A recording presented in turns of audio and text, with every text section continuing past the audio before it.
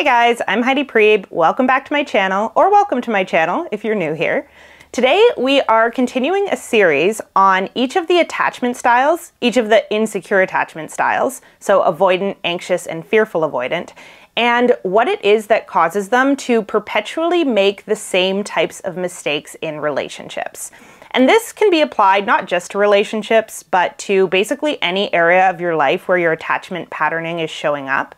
So for a lot of people, that might be work, it might be friendships or family relationships, but the relationships that tend to be the most painful and kind of cause us the most distress tend to be romantic relationships. So we're going to focus predominantly on those throughout the course of this video, but feel free to take this and apply it to whatever area of your life it applies to. So I want to start off by saying that I do not think that anybody of any attachment style, secure, avoidant, anxious, fearful avoidant, gets out of a bad relationship or finishes some period of their life where things went really wrong and goes, okay, I'm going to do no reflecting. I'm just going to barrel forward into the future and do the exact same thing again and hope for different results. There's an Einstein quote that goes something along the lines of insanity is doing the same thing over and over again and expecting different results. And so what I'm not here to do is call anybody insane. I believe from the bottom of my heart that almost everybody, once exiting a bad situation, does take the time to reflect and go, okay, what could I do differently in the future, right? How can I avoid falling back into that same kind of trap that I was in my last relationship, my last job, my last friend group? And how do I make sure that in the future, I'm not doing more of the same thing?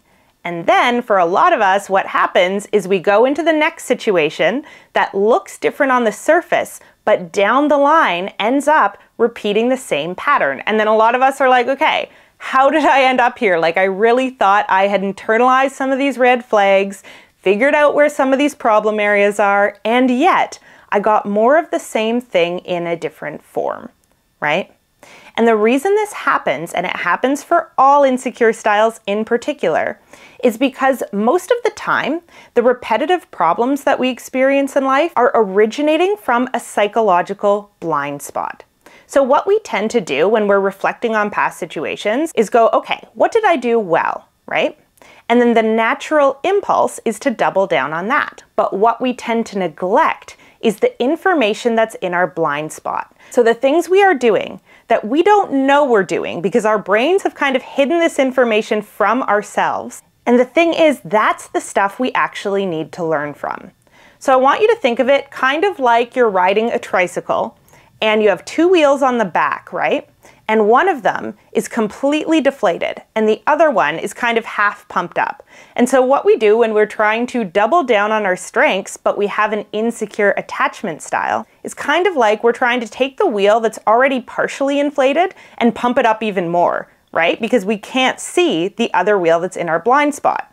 And then we might get on our bike, our tricycle, and go, okay, I'm 100% sure now that this wheel is so pumped up, it's so round, it functions so well, and then we get on that bike and start immediately driving in circles because a tricycle needs its two back wheels in order to move forward in a straight direction. So, for the anxious attachment style, what is that wheel, that strength that you have, that thing you do really well? And what is that deflated wheel that's going to cause you to go in circles until you attend to it? That's what we're going to talk about over the course of this video. So that's a long way of saying what we're going to look at here is what your strengths naturally are in relationships and how that strength, if left unbalanced, can actually become a weakness or a vice, something that's holding you back from what you want. So for the anxious attachment style, that overinflated wheel is preoccupation or fixation on other people's behavior. So let's talk about why this is a strength, and then we'll talk about why it holds you back. So the anxious attachment style, I think more so than any other attachment orientation, has this incredible openness to learning through love. And that sounds like a simple thing when you say it, but coming from the other side of the spectrum, I can promise this is not available to a lot of people. This is not a skill that particularly those who err more avoidant really know how to access and use inside of themselves. And it's an incredible, incredible trait that having this attachment orientation allows you to access frequently. So when those who have an anxious attachment style go into relationships, they tend to go in very much with their hearts open and their souls bared, ready to learn, ready to grow with their partner, ready to be taught through the process of loving someone. And I think that that is an absolutely vital component of making a relationship work. The ability to go, you know what? I'm willing to table or suspend a lot of the things that I strongly think and believe and really be open to learning about another person, learning about their experience of being alive, what it's like to be them in this world, and allow myself to be transformed and changed through the process of loving and being loved by someone. And this is something that you absolutely need to be able to do to form a secure partnership with someone. That vulnerability and that openness to let yourself be seen completely by another person is an absolutely vital component of love, and you should not lose it. But let's talk about what happens when we don't balance out that strength with the other side of things. So when you have someone who is completely vulnerable, completely open, completely willing to accept and run towards whatever love they're able to find, what you also have is a person who isn't particularly protected. And in a best case scenario, this type of vulnerability and openness is what we come into the world with, right? I always kind of picture, when I think of this energy, like an image of a little baby lying on its back in the crib with its arms up above its head, just completely and totally open and vulnerable and willing to let the world take care of it. And that energy, again, is so important to keep with us as adults, but it's also an energy that lacks self-protection, right? Because who is responsible for that baby's well-being? It's caretakers. And as we grow up as children, if we are raised in environments that allow us to keep that kind of open, vulnerable energy alive in us, ideally we learn through the care and attentiveness of the adults in our lives how to protect ourselves alongside that. So when it's safe to be in that energy and when it's not so safe to be there. And in the cases where it's not so safe to be in that energy, how do we protect ourselves? How do we show up for ourselves, learn to set boundaries around that energy, and understand when it's time to step out of it? So when is it time to not be a student? When is it time to not be completely receptive? And as we grow up, specifically if we grow up with secure patterning, we also learn when is it time for me to step into my adult self and be protective over other people, as opposed to always being in that position of being so vulnerable, so open to being taught, and consequently leaving ourselves undefended. Because here's the thing, just as much as secure relating requires that openness and vulnerability and willingness to compromise and work together, it also requires, in perfectly equal part, the ability to stay self-regulated, to step out of our own vulnerability, and to protect and set boundaries for ourselves, and to be able to do that on kind of a frequent daily basis in a variety of situations, right? If we are always saying yes to what others want from us, if we are that open and that willing and that vulnerable, then somebody else inevitably has to set our boundaries for us because we're behaving the way a kind of innocent, trusting child would behave in the world. And I think that a lot of the time in relationships, when anxious individuals are getting really angry at their partners, the underlying anger is coming from a place of, why aren't you setting my boundaries for me, right? Instead of me figuring out what do I need to stay regulated, healthy, and balanced in the world, why aren't you as my partner doing that for me? Why aren't you anticipating and responding to my needs? Why aren't you noticing and responding to the ways in which this relationship dynamic isn't working? And what's in your blind spot here is your own self-responsibility. In a relationship that functions healthily, both partners are aware of where their boundaries lie, and they're also able to communicate those boundaries. And that communication of boundaries, sometimes on a daily basis, is what keeps a relationship functioning healthily, as opposed to getting enmeshed. So what a lot of anxious types tend to do when they get out of a very enmeshed relationship is go, okay, I'm gonna do what I know how to do well, which is focus intently on other people's behavior. So I'm gonna get really clear on all of the things that my partner did wrong, all of the things about my partner that were toxic or unhealthy, all of their behaviors that didn't work for me, and I'm going to go into the next relationship more aware of what all of those red flags are. And so what ends up happening is you might feel like, okay, in each partnership, I'm definitely getting less and less of the really bad stuff, but I'm never quite getting there in terms of that secure, connected relationship that I really want. And the reason that happens is that no matter how far away you get from those really bad behaviors, you're never going to have that secure, connected relationship until you can inflate that other wheel and figure out how to bring a more self-protected version of yourself into a relationship, right? So that means not seeing your partner as responsible for setting your boundaries for you. So what you might think you're doing is working towards a secure, healthy, connected relationship, but what's actually happening is you're just shifting the goalpost in terms of what an ideal partner looks like to you. And the problem is that as long as you are looking for that ideal partner who is going to take away all of your pain, know what you're thinking and feeling before you do, and respond perfectly to you all of the time, you are going to be stuck in this loop of suffering because there is no partner who can do that. There is no partner who is healthy who wants to do that, and that part's really important, right?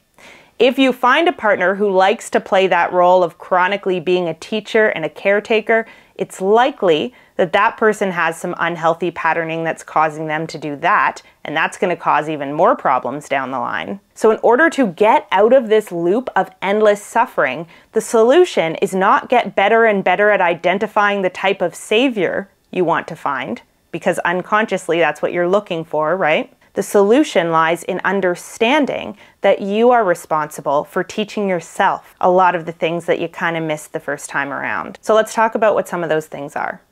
When we are young and we are vulnerable and we get hurt, ideally we have a caregiver or someone in our lives who can teach us to translate the pain we feel into boundaries that we need to have. In order to set healthy boundaries, we have to kind of know who we are and what matters to us.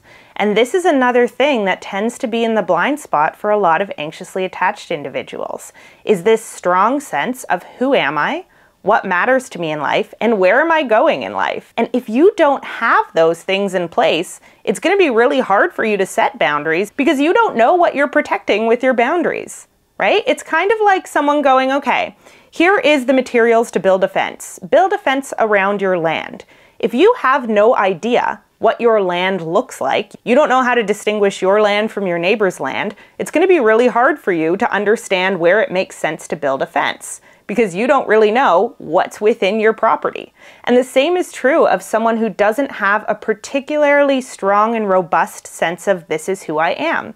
You don't know where to put up boundaries because you don't really know where you end and someone else begins. And so I think that for the anxiously attached type in particular, a really valuable exercise can be just thinking to yourself, how would I design my life if I knew without a shadow of a doubt that I was never going to meet my person? That some spell had been cast on me at birth that showed with 100% certainty my soulmate is not on their way, my partner is not arriving, I'm going to live the rest of my life without a romantic relationship. How would you prioritize your life if that were true? What would you spend your life doing day to day? Which platonic relationships would you strengthen with family members or with friends or with community members? Where would you start devoting your time and attention in areas where maybe you've neglected a little bit in the past? What would you do with your career? Which hobbies might you take up? What would you do with the abundance of time that you have spent the majority of your life using to fixate on other people's behavior? And the clearer you can get on the answer to that, the more you'll start to understand why it's important to have boundaries. Because if you want all of these things for your life, if you now have goals, interests, other relationships that are really important to you, now when you go into a romantic relationship, you're not going in totally vulnerable, right? You're going in partially vulnerable, which again is really important, but also partially protected and boundaried. And you need to know, in order to have a healthy relationship, how to switch between those two states, as well as when it's appropriate to be in which one. It is great to be in an open, undefended, vulnerable state of existence in situations where we're reasonably sure that we're emotionally safe around another person. But it's not a good thing to go in undefended to situations that we're not sure are safe for us yet. And for a secure person, it generally takes a little while to figure out, okay, when and where is it a good time for me to let my guard down? And where do I need to stay a little bit protected? And again, in a secure partnership, you need to know when it's time to step out of that vulnerable, willing to be taught energy and understand, okay, right now, maybe my partner needs me to be the adult. So maybe right now it's my turn to take what I'm feeling, put it aside, be regulated, and be there for someone else, right? To step into that teacher role as well as the student role at different points in time. But if you're exceptionally good at being in that open, vulnerable student role and completely and totally incompetent at stepping into that self-regulated, boundaried role, what you have is a tricycle that's going around in circles endlessly. The way to fix it is not by pumping up that wheel of fixation on others and getting clearer and clearer on what type of partner you want to have. It's about inflating that other wheel, that part of yourself that tells you, this is who I am, this is what matters to me, and therefore this is the type of relationship I'm looking for and which boundaries I'm going to need to have in place within any romantic relationship I get into. And only once that wheel is really inflated are you going to be able to move forward in a way that makes sense and actually gets you closer to the type of relationship you want. So I'm going to say this in plain language one more time. If you are anxiously attached and you get out of a bad relationship and the only preparation work you do around how to prepare for your next relationship is to get more and more specific about the traits you want your partner to have, you are setting yourself up for failure in your next relationship. You need to be balancing out what type of partner you're looking for with information about who you are, what matters to you in life completely outside of a partnership, and how you are going to keep that part of yourself firmly intact in your next relationship. And this means you should have some significant deal breakers. All healthy people do. So then when you go into your next relationship, instead of just sitting there on the first date going like, oh, please don't be toxic, please don't be toxic, you can go into the first date being like, hey, I really hope that this person shares my interests and passions. I hope that we get along because we like to talk about the same types of things. I hope that our values and long-term goals are aligned. And if they're not, cool, maybe I make a friend. And that thought isn't threatening because I'm not expecting this relationship to be the thing that redeems me. I took the time, I really got to know myself, I redeemed my relationship with myself, and now I feel like a pretty cool, competent, confident person who's looking for an equal, and who will be perfectly okay if that person doesn't come along for a long time, because you have a life full of people and goals and activities that you genuinely love, to the same extent that you currently might love the idea of finding an ideal partner. And the cool thing about coming in with that energy is you don't need your partner to be perfect because you can kind of switch back and forth, right?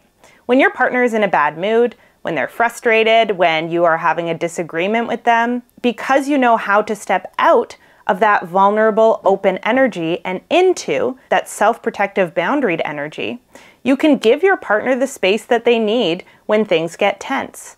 You can go to your friends, to your work, to that life you have outside of your partnership, and regulate there instead of needing all of your regulation and all of your sense of self to come through your partnership.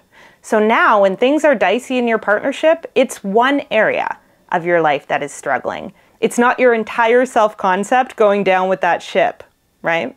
Which means there's a lot less pressure on things going wrong. And when we take a lot of that pressure off, it's a lot easier for a relationship to thrive. All right, that's all I have for today on anxious attachment and what tends to keep this attachment style going in circles endlessly in relationships. As always, any questions you have, please leave in the comments below. I love you guys. I hope you're taking care of yourselves and your inner children and each other, and I will see you back here again really soon.